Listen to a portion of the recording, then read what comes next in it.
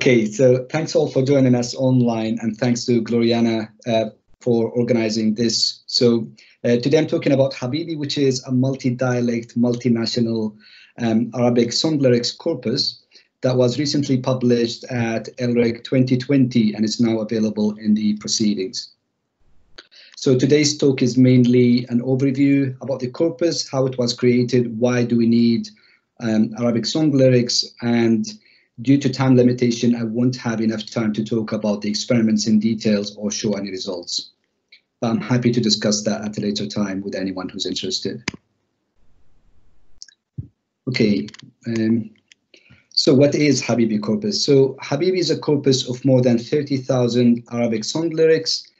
The corpus is split into 6 Arabic dialects and singers coming from 18 Arab countries, from the 22 Arab world countries.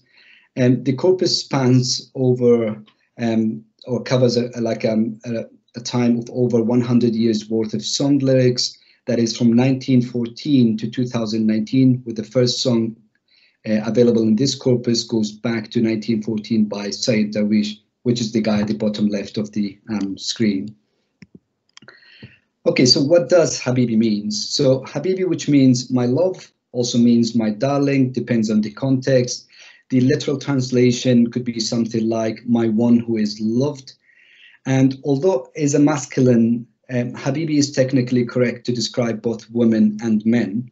But in general, Habibti with the TI added to the end is a colloquial way to tack on a female gender at the ending to make it clear the speaker is talking about or to a woman. But as I said, Habibi is the technically correct term for both genders. So why do we call it Habibi, or why did I call the corpus Habibi? So analyzing song titles, I found that Habibi is the most frequent word appearing in more than 35% of Habibi's 30,000 song titles. So yeah, it seems like the whole Arab country, like Arab world is in love, and that's why the titles actually contains this. But that's actually what pushed me towards choosing this title, and it's mainly like frequency. Oh, and I forgot to say that on the right hand side there is a word cloud, and in there you can see, even if you don't read Arabic, so Habibi is the one in the middle, like big font in green, and that's a significant word if you know about word clouds, and this is where the selection came from. So some basic statistics about the corpus. So Habibi is made of more than 30,000 Arabic songs. Each song has a title, so we have more than 30,000 song titles, and they are split into sentences of more than 500,000 sentences, with words more than 3.5 million words. So the singers total up to more than 1,700 singers. The songwriters, and they are also important, nearly 4,000 songwriters, composers, for those interested later on about how words rhyme and all these things, are also included. But the information about the country and dialect is only associated with the singers themselves. So as I said, the singers come from 18 Arab countries, and I divided them into 6 main dialects, as I'm going to explain later. So this is a map showing the word count by country for each of the songs, for each country for the songs in the corpus. So the darker the color, the more word count in there. And as we can see, countries like Egypt and Saudi Arabia has the maximum number of word counts. And later on, we will see that they are the top 2 dialects and the top 2 countries with the number, like in terms of the number of songs.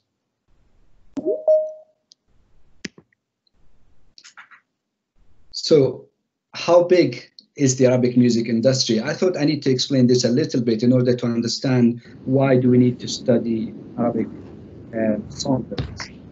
So there are more than 400 million speakers or Arabic speakers worldwide, and MENA, which is the Middle East and Northern Africa, are now commanding attention when it comes to global music industry. And with that, we see that Arab songs are now featuring in giant online music streaming such as Spotify, iTunes, Amazon, and Deezer. And Arabic streaming platforms such as Angami, which is also similar to like Spotify and iTunes, but it's local to the Middle East, now has more than 40 million subscribers. And finally, some singers in the Arab world has sold millions of records with, for example, Sheb Khaled selling more than 80 million albums in his career, and he's actually still singing. Okay, so Arabic versus Western music. This is also important to understand the scope of this paper, which is mainly about classification. So Arabic songs, to start with, are poorly classified. So the majority are classified under Arabic pop genre, and that's what is called Franco-Arabic, which is basically Arabic song lyrics with Western music.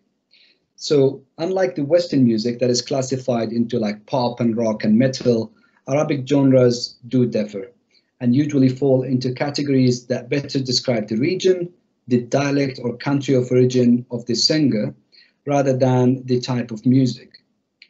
This shows that the lyrics themselves have a bigger weight than the music in the Arab world, and that's why the classification to start with is actually fallen into the singer themselves, their dialects or their country of origin. So why do we need to study Arabic song lyrics? I have 2 slides on this one because I think it's important to understand what is it about Arabic song lyrics that we need to study. So to start, lyrics are the words that make up a song.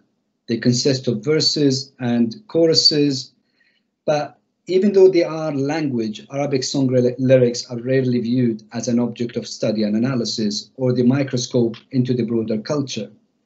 And despite the common misconception, research found dialectical Arabic hip-hop songs to use local themes in addition to offering explanation and context to the historical and cultural background of the Arabic region. So it is actually important to understand what's going on in those lyrics. So, as most Arab singers sing in their own dialects, Arabic songs need to be viewed differently. As Akil said in 2012, they need to be viewed as art, as culture, as history, as philosophy, as group identity, as the way of words, and most importantly, as the actual voices of people, because that's actually what people speak. This is their own dialects, and that's what they sing in, and I think it's worth looking into.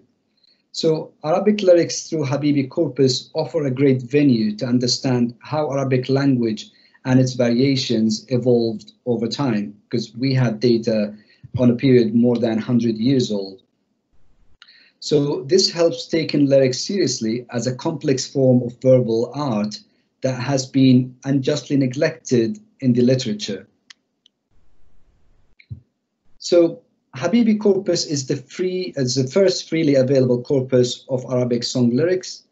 The 3.5 million word corpus is available as an annotated data set, and the corpus is split into sentences following the original split offered by the songwriters themselves. So the error rate here is low because we followed the original split of sentences, which basically the verses in those songs or like poems. So the corpus is available as annotated plain text, JSON, XML, and CSV file formats.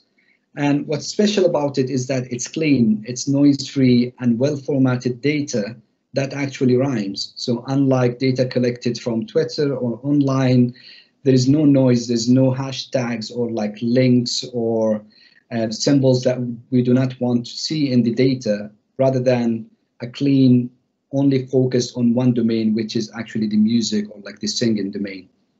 So on the right-hand side, this is an example of a plain text file format that has been annotated with information related to the song. So as we can see, we have information related to the song title, and who wrote this, who composed it. And the important part is the dialect and the nationality, and both of them are associated with the singer themselves. And then we have the lyrics, like as a block of text and also split into sentences with one verse on a sentence tag, as you can see on the right hand side. Okay, so to create the corpus, I used web as a corpus technique, and that's the method by Kilgariff and Greffenstedt. So not exactly the same. I just didn't go and collect anything that I could find online, but I did use the web as my source to find information about like lyrics. So it's basically searching for words, something like related to lyrics, like the list of singers available in the Middle East and what songs they have online. And after collecting that, I used Google and Wikipedia to automatically extract details about each singer's country of origin, because that's important for us in order to later group the countries into 6 main dialects. And those are Gulf, Egyptian, Levantine, Iraqi, Sudanese, and Maghrebi. And those 6 dialects were mainly like following suit with all the literature on Arabic dialect identification in previous conferences. All right, so as with many other dialectical Arabic datasets available online, the vocabularies of this dataset do overlap. And this is mainly to singers singing in other dialects to gain more fans. So we've got many singers from like the Levantines region singing in Egyptian and vice versa. This is just the way of trying to reach as many listeners within the 400 million speakers worldwide. So you need to like hit all these kind of dialects to gain more fans and to gain more popularity. So in these charts, I'm going to show the differences and the distribution of the data set. So in the first one, I show the distribution of songs by dialect, and you can tell it's somehow imbalanced. So we got like the Gulf having so many songs compared to Maghrebi, and then followed by Egyptian and Levantine. But it's worth saying that the Gulf region is actually made of more than one country. It's actually 6 countries, where Egypt is just one nation. And then we have the Levantine area with, again, more countries compared to Iraq, which is, again, one nation. So the distribution looks kind of imbalanced. But if we look on the right-hand side, when we look at the unique vocabularies of each dialect, or like the songs of each dialect, we can see some kind of balance in there. So like dialects such as Sudanese and Maghrebi is actually the North African one. So when we look at it, now we can see there is some kind of uniqueness in there that will help like machine classifiers to automatically classify those dialects or like songs into those dialects. So there is some uniqueness there that is not available in any of the other dialects. So this what makes my data set kind of balanced and worth applying NLP and machine learning techniques on. All right, so this is just a very basic example of what we can get from the corpus. So this is just the most frequent words in the song lyrics themselves. And with a quick look, you can tell what the Middle East is singing about. And that's very important. That's just a simple example of what you can do with language. You can analyze language, get information, like group like songs together into like certain genres. And we can see here, it doesn't matter if the song is happy or sad, people are talking about their feelings. And this is just one basic example. More can be done with this data set, and more analysis can show us like more hidden knowledge that we don't know about. So to experiment with the data set, I used 2 different techniques. So the first one, I applied dialectical or dialect identification, and this is basically classifying the text into dialects on different levels. So I started with the top 2, which is a binary classification of the 2 most frequent dialects, and that is Gulf and Egyptian. Then I went into top N level, which is 3, 4, and 5-way classification, and finally classify the songs into all the 6 dialects. And that's like supposed to be the one with the one that is more challenging. So on a separate level, so I went into country of origin identification, and that's just because I have the information about the country of origin of each singer. So I could classify the text into country of origin on different levels. Again, following suit with the previous one, I went with the top 2 binary classification of the top 2 countries, which is Egypt and Saudi Arabia. Then top N, which is 3, 4, and 5-way classification, and then all N, so all 18 countries been used to classify. And although that sounds very challenging, the machine learning results showed promising results that is capable of automatically classifying the songs into different countries. So more experiments can be done in here, more classification if you want to take into consideration the songwriters or the composers, because of the way the data set is like split. So for that, I used machine learning. So 2 types of machine learning. The first one is the classical machine learning algorithms, such as naive-Bayes logistic regression support vector machine.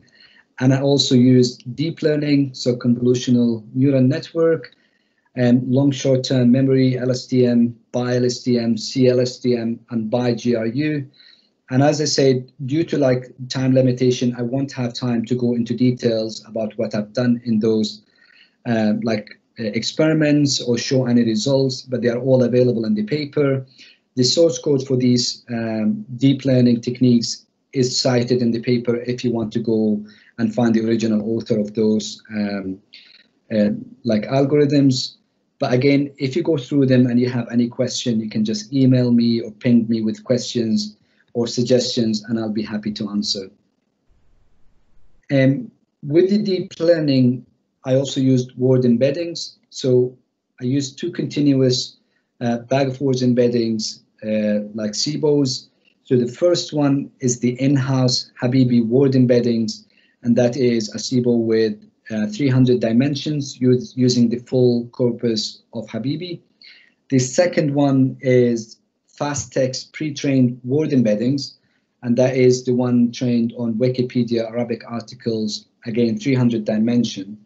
So I'm making the Habibi word embeddings freely available with the corpus, and I'm going to show the link in the next slide.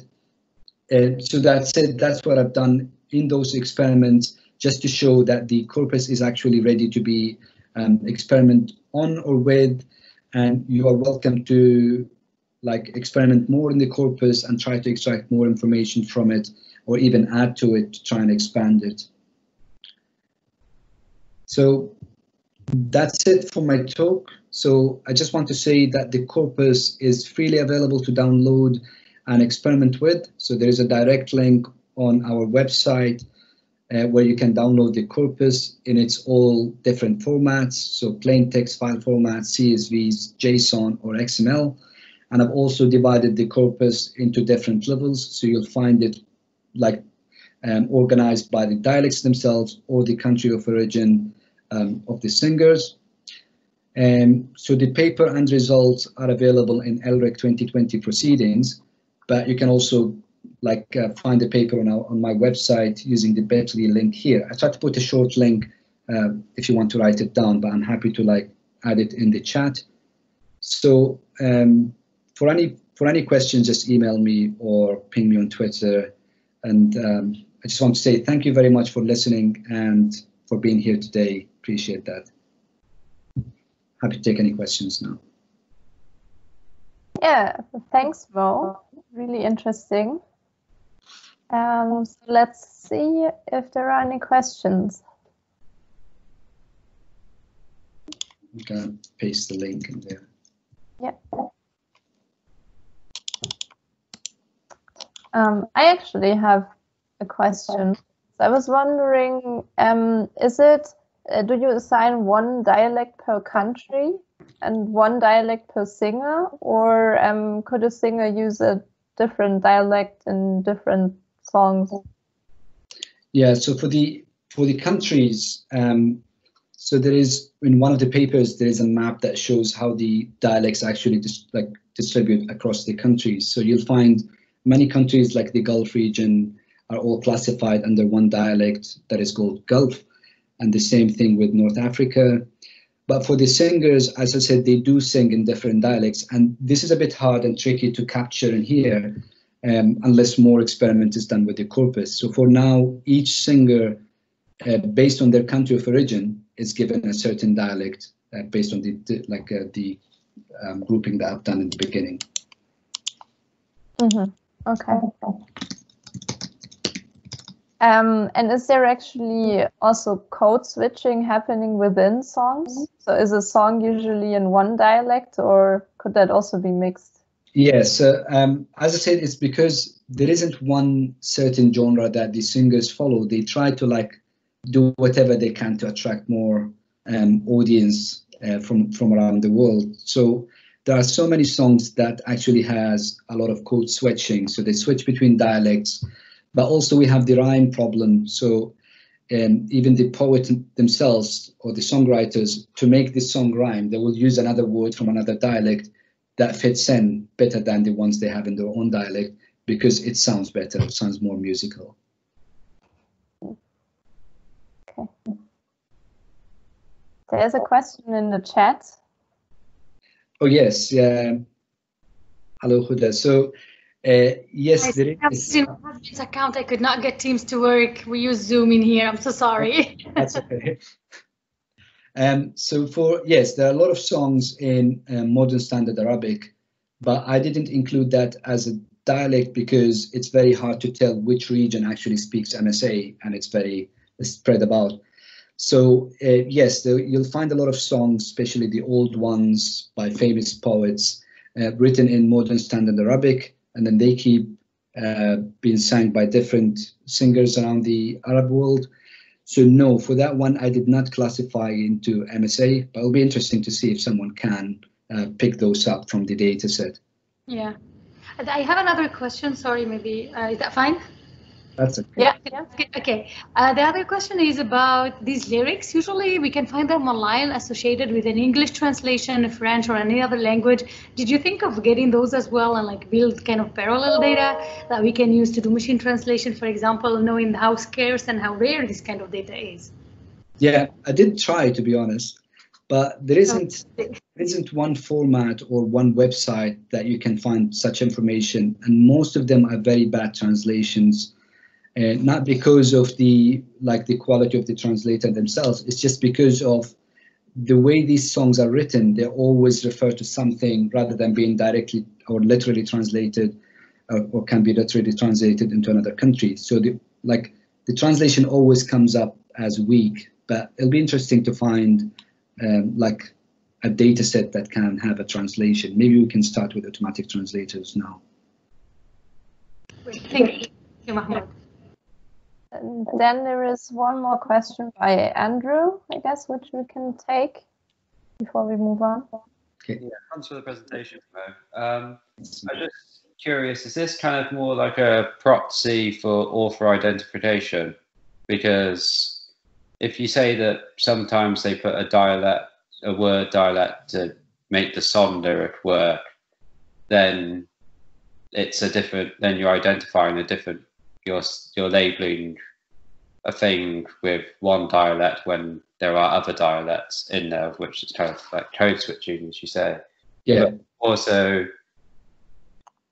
then the other thing is the song, even though it's sang by the person who sung it, but it's written by someone else, are you more identifying the dialect of the songwriter rather than the singer?